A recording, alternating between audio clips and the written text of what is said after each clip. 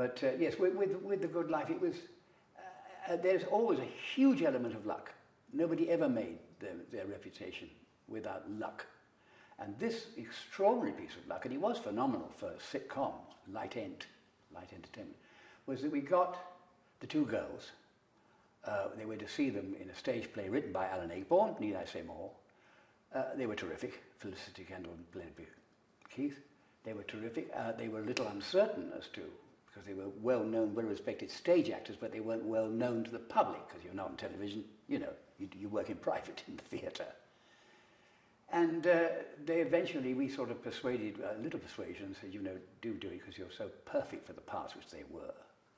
We got Paul Eddington, who was an absolute first-11 light comedy actor, and like myself, was slightly more of a farceur. He's much, dare I say it, more subtle than I was. So you get that his team comes together. You get John Howard Davis, who was an actor. Remember, you know, Oliver Twist and all that. He knows the stresses and strains of acting on television, particularly. And so this extraordinary sort of 5 people came together and exploded. I mentioned before that we were worried that it wouldn't appeal to a huge audience. But you see, Penelope Keith was dynamite. And when we started, she and Paul were the supporting actors, and we were the so-called TV stars of the series, right? Within a couple of 2 or 3 weeks, Bob Larby said to me, I said, she's wonderful. And of course, the part they created was wonderful. It was the English snob of all time, which the public loved.